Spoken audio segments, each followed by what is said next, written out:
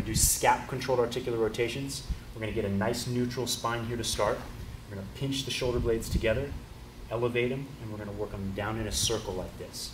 Whole goal is to be just moving the shoulder blades on the rib cage. Keep the spine nice and neutral and the neck relaxed.